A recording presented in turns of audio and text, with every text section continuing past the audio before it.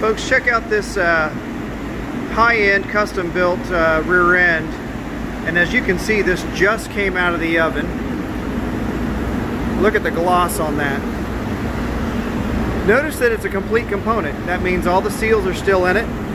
A lot of people don't realize that back in the 60s they actually vulcanized all the rubber, and that rubber can now withstand all the heat. So what's really cool right here at Ohio R&R is we are able to do complete components without having to fully disassemble them or disassemble them at all. So keep that in mind for any component work you might want. As you can see, this beauty of a rear end with this high gloss is going to end up in a very high-end custom rod. So cool. Give us a call here at Ohio R&R.